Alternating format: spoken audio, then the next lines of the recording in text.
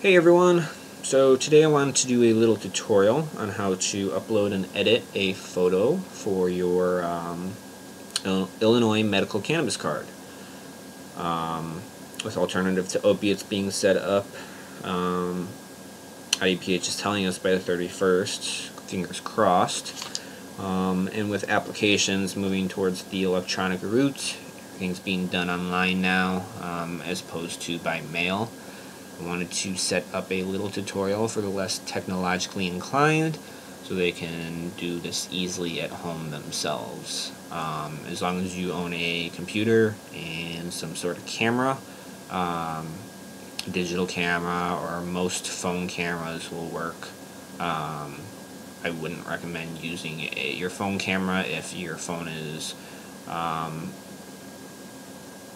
ancient. Older phones tend to have lower quality cameras on them, and you don't want to send IDPH a blurry photo. But yeah, anyway, IDPH does have a few requirements for your photo. It has to be taken in the last 30 days. So no old photos. It has to be taken against a white wall. I did mine against my bedroom door. It's just a plain white door, no grooves or anything that would cast a shadow, no extra color, and the doorknob was obviously low enough where it wasn't in the photo. No filters, obviously no Snapchat filters of any kind. It has to be a square photo. It says 2 by 2 inches. I'm not sure why they're still using inches, since that's not exactly how it's measured on a computer. But the main point is that you want a square photo. You don't want that rectangle photo that cameras often take. And that's mainly what I'm going to be showing you in a second, how to crop that and edit that. And then it has to be your full face. I did keep my glasses on. They didn't have an issue with that. I did take my hat off, and I believe that is a requirement. That being said, though, I do remember reading in new rules that there is an exception for those undergoing chemo treatment that have suffered hair loss as a result. There is an exception to wearing a hat or a headscarf in that case. I believe that's the only exception. There possibly... I'm guessing there's a religious exemption as well. I don't remember reading anything about that, though. So you may want to, if that's you, you may want to go a little more into that yourself. Regardless, a little disclaimer before I start. This is a Windows PC. This is not a Mac. Macs will be a little bit different. Ultimately, the process should be the same. The program will look a little different, though. But yeah, and again, before I start, I want everyone to take a look at my background on my desktop, and I encourage you to sign up for Witness Slips ASAP. You can do so by texting Witness to 63566, and that'll sign you up for texting service, where anytime there is a witness slip available for legislation regarding cannabis in Illinois, you will get that texted to you with a link to that witness slip. It'll make it all very simple for you, and it will help both legalize recreational cannabis and help expand the medical program. And if you're looking for more details on that as well, we have a Facebook group. You can visit. I encourage you to visit that as well.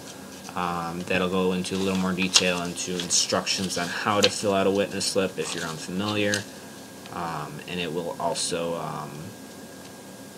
explain a little why you should want to fill out a witness slip. Alright, so let's go ahead and get started then. So the first thing you want to do, obviously, is take your photo. Like I said, make sure it's in front of a plain white background.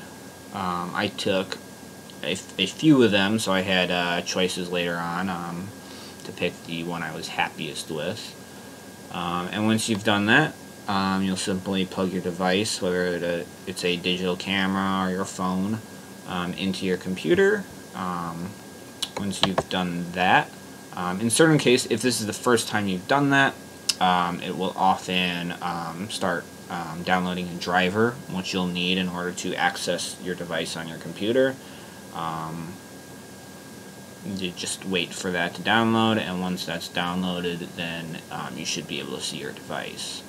But in most cases, you've probably already plugged this device into your computer at one point, so that shouldn't be needed.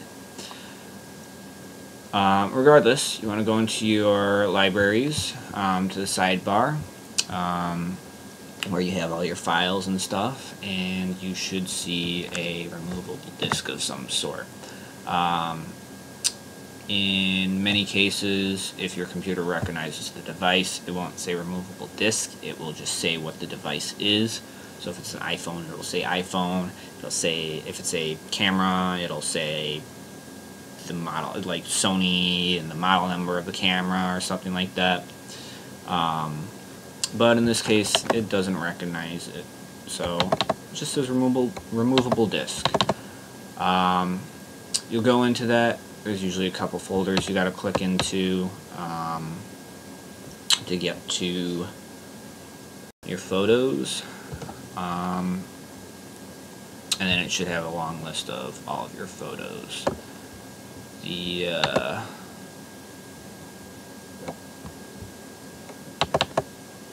want to find the photo that you were happy with, open that up.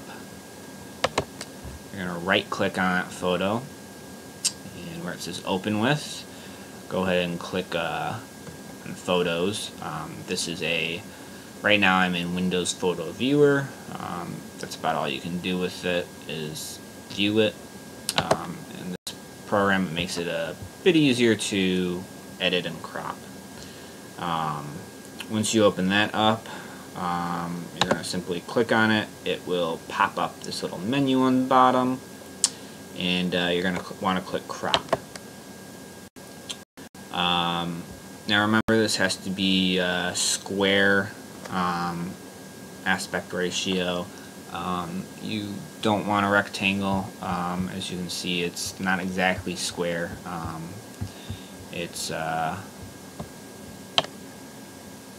And it needs to be. Your photo will get rejected if it's not that 1-to-1 aspect ratio. And in this program, it makes it super simple. You go down here where it says aspect ratio, and you click square, and it will make your crop into a perfect square. After that, you're just going to move this around until you're happy with the coverage area. Remember, you want your full face. In this case, like I said, I did it in front of my door. So as you can see in the photo, you can see the door hinge there. And you can even see some color on the right of that hinge. You don't want that in your photo. So make sure if that exists in your photo, make sure it's cropped out.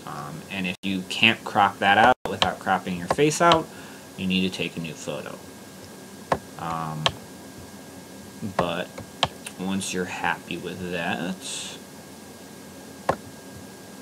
and I think I'm happy with that coverage, you'll click apply. It will then show you your cropped photo, and you now have two options. You can either save a copy of this photo. That way you'll keep your original copy as well. Or you can update original, which it'll simply just wipe out that old copy and it'll replace it with this photo. I generally save a copy, only because in the unlikely chance that they say, hey, your photo isn't up to par, then I have that original copy which I can just go back to and edit in a way that they're happy with. But most cases it's probably because of the photo you took, so you probably have to start from scratch.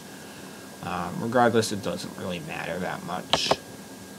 But in this case, I'm going to save a copy, and that will simply save it to the original folder you got the photo from, so your camera. Unless you, of course, move the photo to a different folder.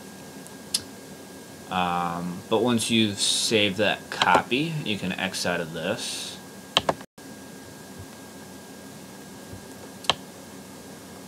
And then once you save that copy, it will come up as the same name your original file was under, but with a little number in parentheses next to it indicating the copy number. So you want to click that, double check it's the right folder, and as you can see, it's the square cut picture. It's not that original one. This is the one you want to take to the side, and that's the one you want to upload into the website, into your application. And yeah, that's pretty much it. In most cases, it should automatically be a JPEG file format. If for some reason yours is not, then the simple way to get around that would be to open it up in a program that you can save it. So you can right click this to open with. There's also an option up here to open in a certain program. And whenever I need to change the format of a photo, I like to open it up in my Paint program because it's usually pretty easy to do it this way. It'll bring up your photo, which you don't have to be so zoomed into. But regardless, you don't actually need to do anything with the photo. You just need to go to the As option, which you can then down here where it says Save As Type, you can change to different formats. So let's say it's a PNG, but you need it as a JPEG. You can save it as a JPEG, and this will save a in this case it's redundant because it's already a JPEG, but in this case it'll save a separate, if it's not, it'll save a separate file, and then you'll have your JPEG. And yeah, that's pretty much it. After that, you'll go into the website. I have another video that goes through my process of going through that website, so you can see how you would do that. But yeah, I hope you found this helpful, and one last reminder, don't forget to text witness to 63566. Thanks, guys.